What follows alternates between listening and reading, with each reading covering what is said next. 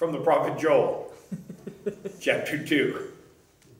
And anybody who's watching the video wondering what's going on, it's because I jump-started the recording, had to stop, start over after the videographer pushed the button.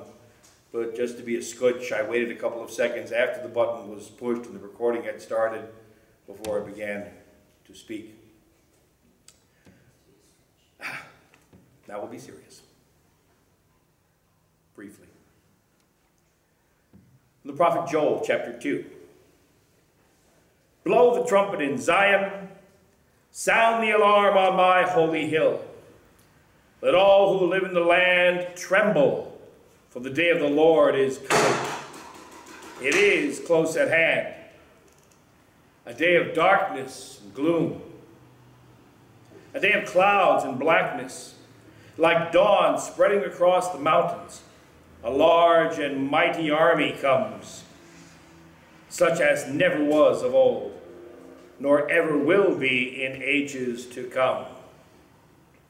Even now, declares the Lord, return to me with all your heart, with fasting and weeping and mourning. Tear your heart and not your garments. Return to the Lord your God, for he is gracious and compassionate, slow to anger and abounding in love, and he relents from sending calamity. Who knows? He may turn and have pity and leave behind a blessing, grain offerings and drink offerings for the Lord your God.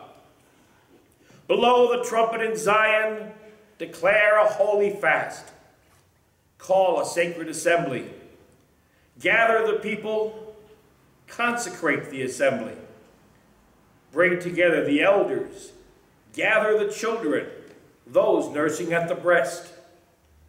Let the bridegroom leave his room and the bride her chamber. Let the priests who minister before the Lord weep between the temple porch and the altar. Let them say, spare your people, O Lord. Do not make your inheritance an object of scorn, a byword among the nations. Why should they say among the peoples, where is your God? Here ends the lesson.